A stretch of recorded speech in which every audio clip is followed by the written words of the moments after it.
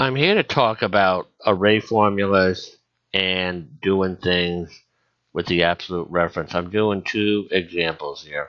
I'm on the absolute value page, and what it is, if I want to say the premium is 2.5% of each amount, this is how many people traditionally do it.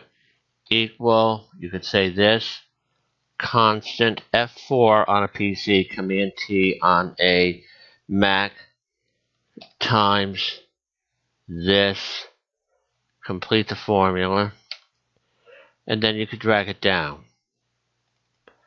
The good thing is let's say you add another item here. I could add a row in here and just put in PP41, and that was worth, let's say, $48 or $49. I can drag this down. That's a good feature, okay? I want to talk about array formulas. They work similarly, but they have limitations. You may like these, though. What it is here, I want to do the formula here. I can do this all at once. I'm going to do this slowly, okay? What I'm going to do is I'm going to highlight these three cells here because that's the array. I'm in this one cell here, the clear one, and I'm going to say equal this times, I highlight this array here.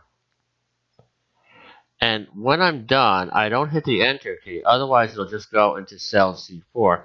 I hold down the control, the shift, and the enter key. I have an array, and if you look inside the formula bar, oops, I'm going to say cancel. When you look in the formula bar here, if I click inside one here, it's showing it in brackets. You can't type it. You've got to do the control shift enter.